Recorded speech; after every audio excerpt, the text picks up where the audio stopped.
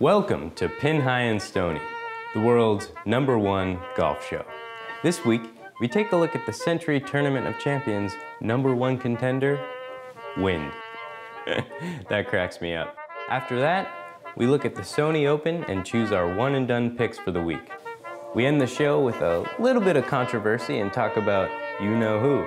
So stay tuned, enjoy, and here's a word from our sponsor.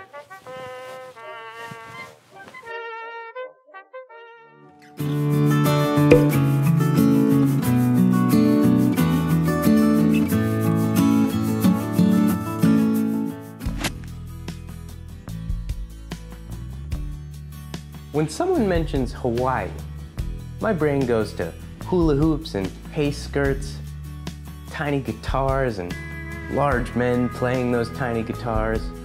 I think about pineapple drinks with tiny umbrellas in them. I don't think about regular umbrellas. I don't think about wind and rain. But that was the story this week. 35-mile-an-hour wind.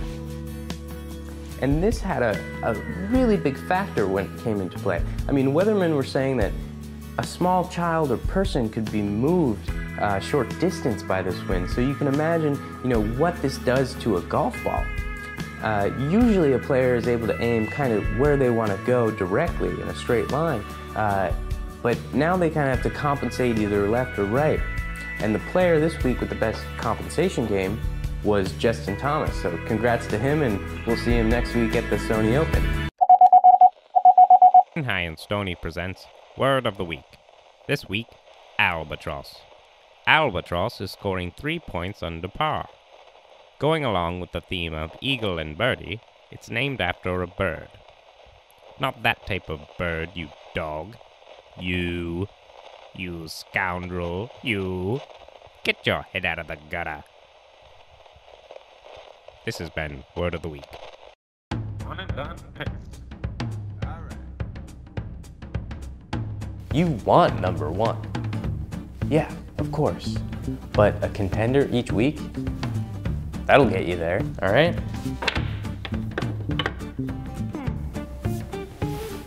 Players are not only transforming their game, they're transforming their bodies. I want to show a clip from last week that I had the editors remove because I had a hunch that I wasn't quite right about Patrick Cantlay. I think he's riding high after the President's Cup.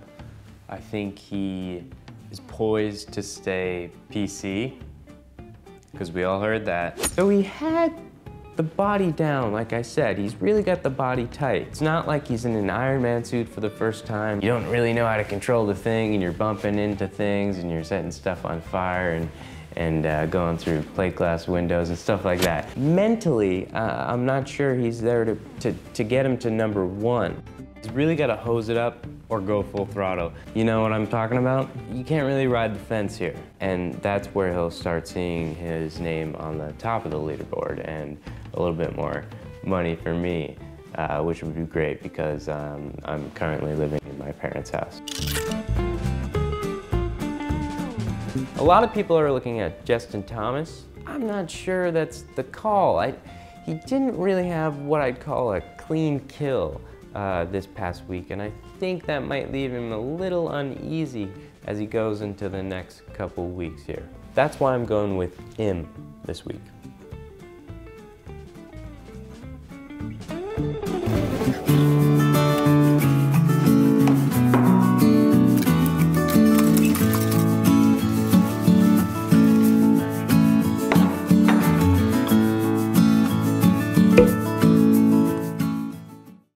Welcome back.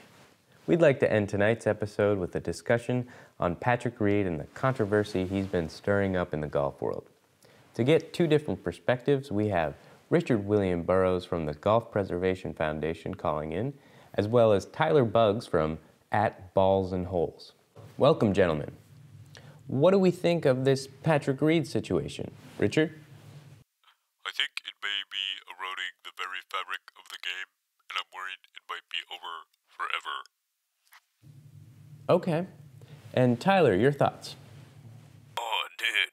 Patrick Reed is like Shooter McGavin. He's awesome. It's so good to have like a villain, I think, in the sport. Who do you think would be the happy in that situation?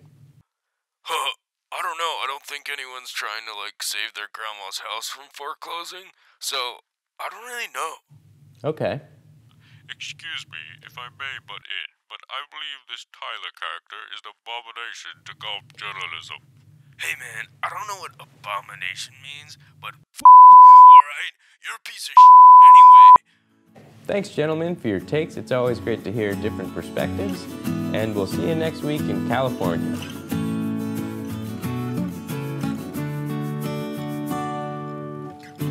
Pin High and Stony is brought to you by Thompson's Featheries.